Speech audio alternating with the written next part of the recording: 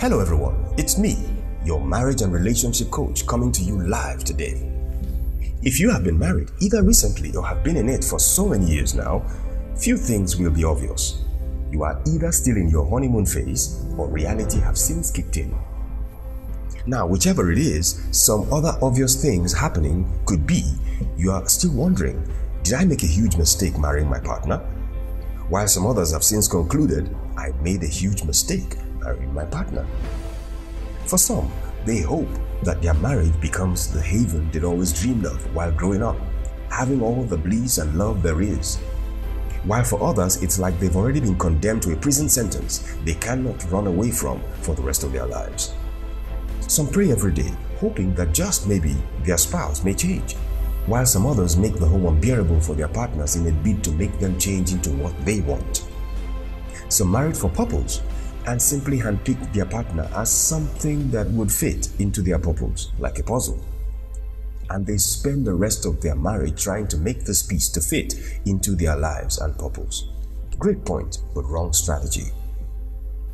Some started out happy and excited, but are now sad, depressed, suicidal, frustrated, and hoping that one day, maybe just one day, they would find an exit. Why? Some married an abuser, some married a liar, some married a lazy spouse, some married an unproductive spouse that is poor and broke. And they seem to be carrying all the load. Some are under some form of abuse and attack from the extended family, and their partner seems not to be helping. Some married a cheating spouse, some married a nagging spouse, and all they do from morning till night is trying not to go insane. They look towards the possibility of divorce someday, or silently pray that something would kill their partner so they can be free from this bondage called marriage. So sad. Hey, hold it right there. Your state of mind, physical, mental, psychological, emotional, and spiritual health are going through the roof right now. Number one, you need to stay alive and healthy for you. Can you for 1 second stop thinking about the other person and start thinking about you for a change? Number two, that marriage can work again and end up successful if given the right incentive. Number three, a successful marriage could happen by luck or chance. But more often than not, you would have to make it happen. And when I say you, I'm referring to both parties involved. Although you, as in you listening to me right now, must hold up to your part. That is your responsibility.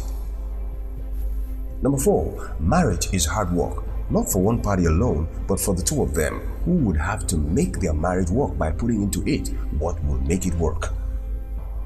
And number five, although I said earlier that marriage is hard work, it is also as simple as ABC.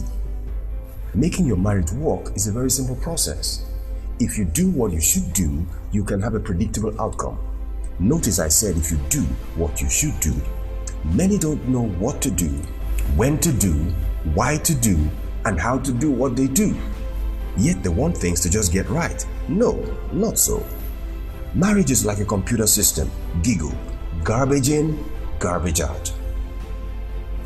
I will be sharing tidbits and little sizable bites on how we can together enjoy the bliss we had hoped for when walking down the aisle on our wedding day. That marriage can work again. Don't lose faith. Let's begin this journey towards restoring your marriage or improving it from where it is right now to much more possibilities of where it can be. Follow the link on this post and get to knock right on my door.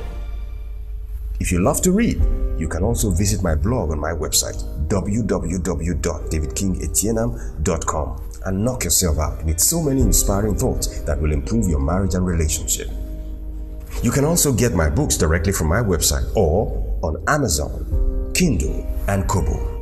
Until then, it's me, your marriage and relationship coach, David King Etienam. God bless you.